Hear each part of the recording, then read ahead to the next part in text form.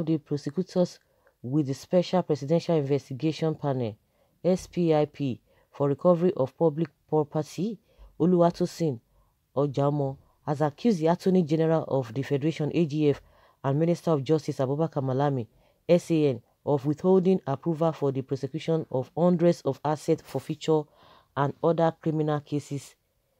Page 36 length. The prosecutor explained that the cases were investigated and handed over to the AGF's office by the SPIP on the directive of President Muhammadu Buhari in 2019. The president had in September 2019 dissolved the SPIP while directing the AGF to immediately take over all outstanding investigations and other activities of the SPIP. In November 2019, over 500 cases files were retrieved from the office of the disbanded panel, and an 8-man panel was set up by the Department of Public Prosecutions (DPP) in the Ministry of Justice to review the heaps of files. Meanwhile, according to prosecutor, Malami has failed to file the cases in court in violation of the Presidential Directive and Section 1 of the Administration of Criminal Justice Act (ACJA) 2015. He cited the case of two brothers, Ibrahim and Tijani Tumsa, who he said allegedly retrieved without due process 86 expensive vehicles and real estate seized by the SPIP on the orders of a federal high court.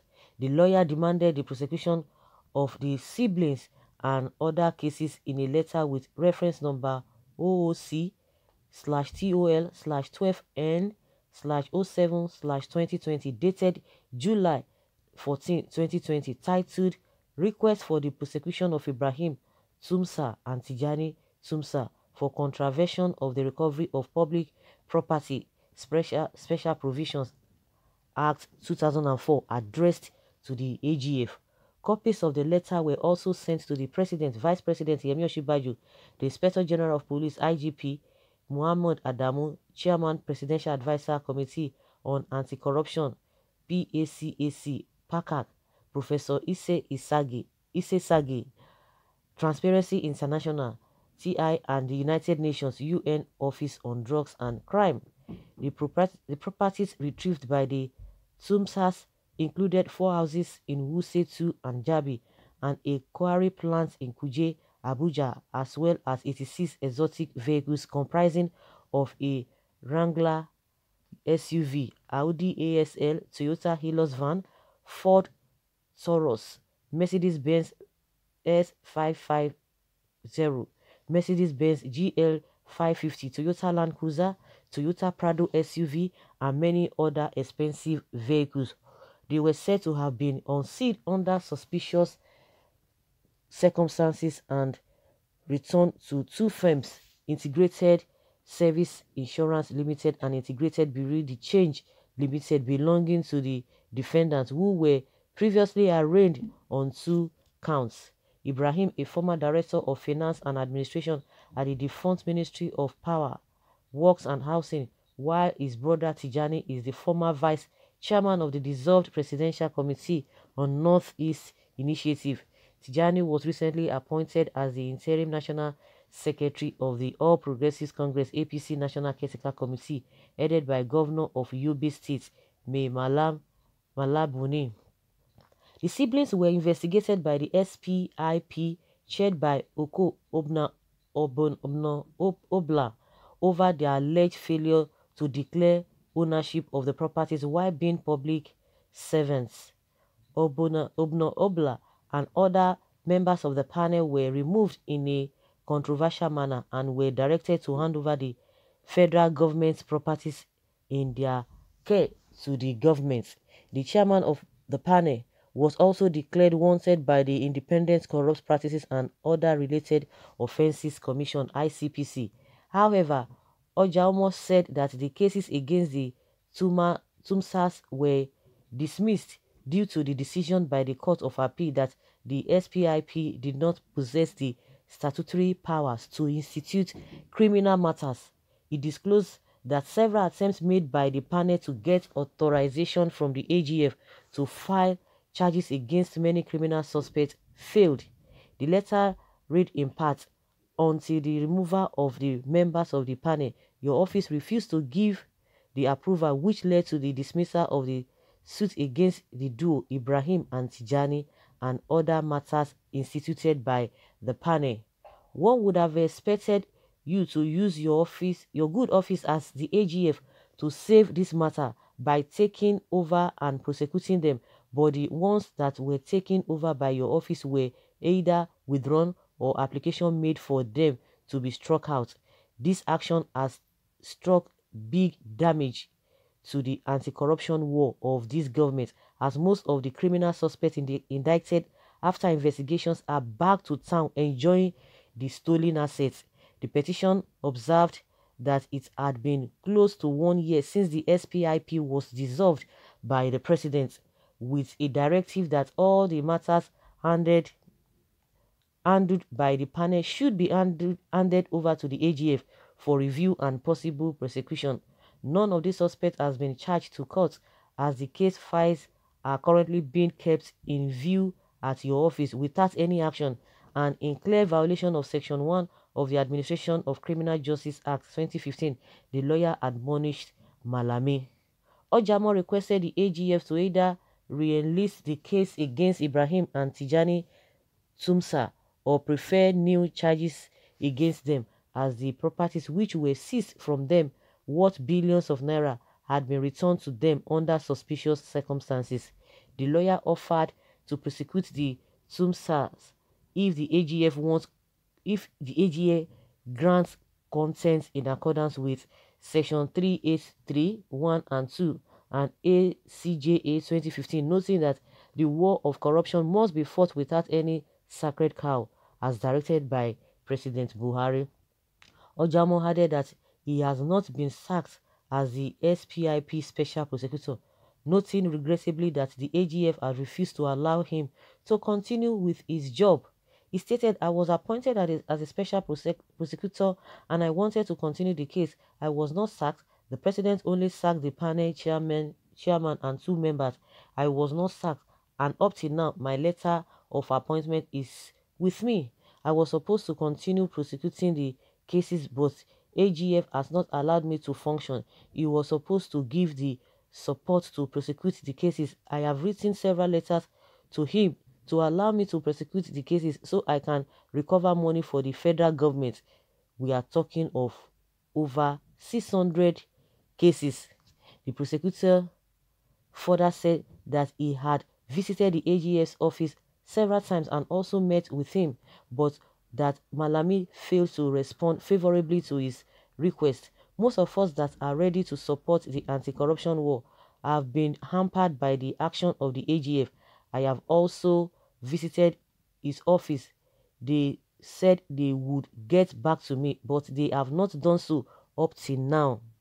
I met personally with the AGF and he promised to reach me, but nothing was done. They just want to hold on to the cases until the tenure of the president elapses. In all of this whole thing, some people will say, "You, what are you talking?" No, we are going to be talking based on what is on ground, not that wait, what somebody is saying, whether this and this and that. But what we can see is that the level of incompetency in this government is so high. What is the president doing? Because somebody will not come and tell us that, don't you know this and that?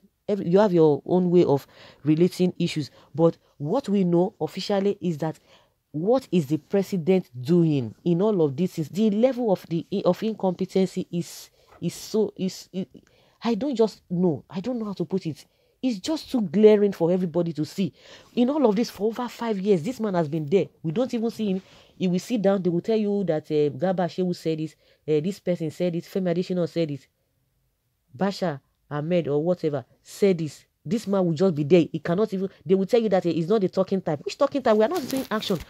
No wonder this corruption fight is something that you can't tell me that this man does not know what is happening. We were even talking about Abakari being the strongest Kaba or the leader of the Kaba then.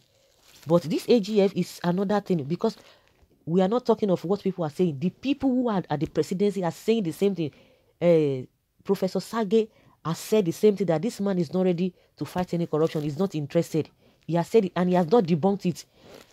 Magu has been singing the same song. Now see, this man has been singing the same song.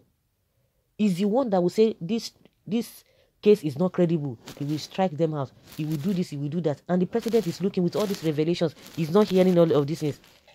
Somebody has been asking, does it mean he does not read paper, he does not watch TV, or is it that they just camped inside one house? You cannot come out, you don't even know he is being barricaded for seeing what is happening in the outside world. What are we talking about? It's unfortunate. This is the same man everybody, those who were even shouting, say Baba, say Baba. Is this how to run the government? Is this how to run the government with all of this whatever? This revelation? Okay, we are talking about Magu. We know what has been happening. Some people might not believe the whole thing, but what of a Sage? And this man that is talking, a lot of people have been saying the same thing, that this man has been an obstacle to the fight, this corruption fight. So it's unfortunate that this whole thing is just there and nobody is saying anything. The so-called president is there, he will not say anything. What is even affecting Nigerians? He won't say anything. Can you see what is going on now? That Malami should be investigated over the petition he rose again against Magu. He has conspired with the looter in this country. His purpose want to remove Magu so that many will be covered, or many of his atrocities will be covered. Northerners and their thieves, that region will remain poor forever because they are cursed. It's affecting everybody. Let's forget all this, whether Northern or whatever. What is happening in the Niger Delta? What is happening in Southwest? Especially Lagos. What are we talking about? These people are in the same family. You guys that are supporting them, you think this is your person, you are supporting the person. You are just deceiving yourselves, because they are one family. When it comes to this whole thing, they are one family. And the masses are on their own. And you are saying Northerners, you are saying this and that. Are you not seeing what is happening in the country? In each state, go and see the atrocities being committed. Even in you that you are talking in your own community, your own state, go, your own state. Go and see what they are doing there. You are talking about the Northerners. These politicians all over the country, they are one family. They are in one cartel. If you continue to believe that, these Northerners, all of them are the same. All of them are the same. Under Goodluck Jonathan, we know a lot of things happening. Unfortunately, they use that as an excuse, an opportunity to enter so that they will start their own. And don't forget, other sets are still waiting. Once they enter, the same thing will happen. Until when the masses, we will protest till thy kingdom come, if you are not going to be tired.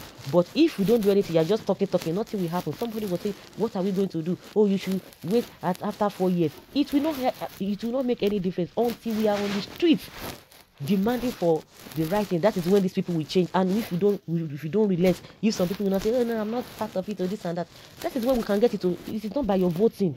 You just vote, because the person you think you are voting for, he gets there, he will do something different. So what are you going to say? You still wait for another 4 years, you'll be deceived again. Another person will tell you, oh, I'm going to do the right thing. You will think the person is there. Whether the person will get there and begin to see other things, or other people from in that government will be withholding the person or frustrating the person to do the right thing. So what are you going to do?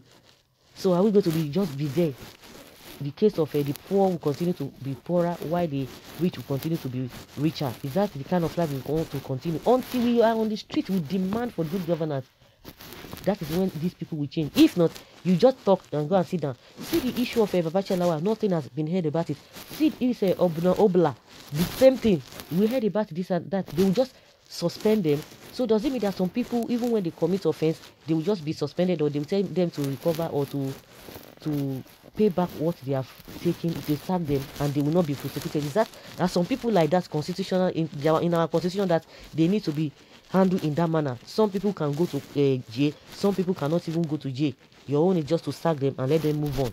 Like what they are saying, that these two siblings now, they are enjoying themselves, enjoying the loot because of the actions of Malami. So guys, let us hear your opinion. Leave your comment below and let's have your take on this issue. Thank you.